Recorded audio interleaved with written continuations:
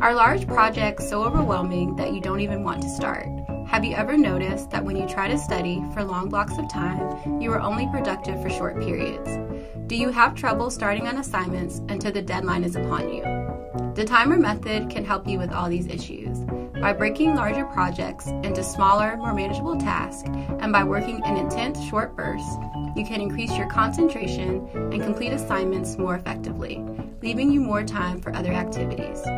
First, set a specific goal for a study session.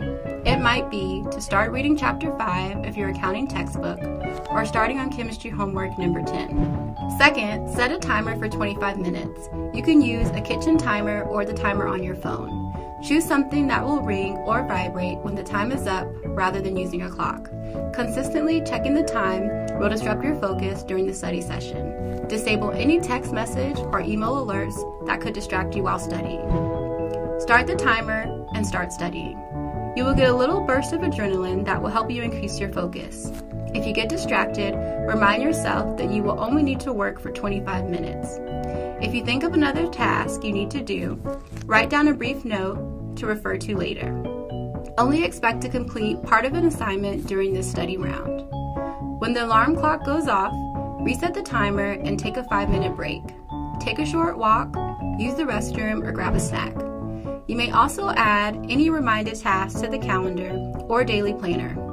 Avoid time wasters such as texting, video games, TV, or social media. Reset the timer for 25 minutes and make a new goal for the next study round. You may continue on the same project or switch to something else. After 4 rounds or 25 minutes, take a longer break of 1 hour. Go have a meal, get some exercise, or do something fun. Use this strategy regularly and you will complete your work more quickly. Your brain likes learning information in small chunks and needs breaks to help consolidate the new information into your memory. Applying the timer method as soon as you get an assignment will help you avoid procrastination, cramming, and late work.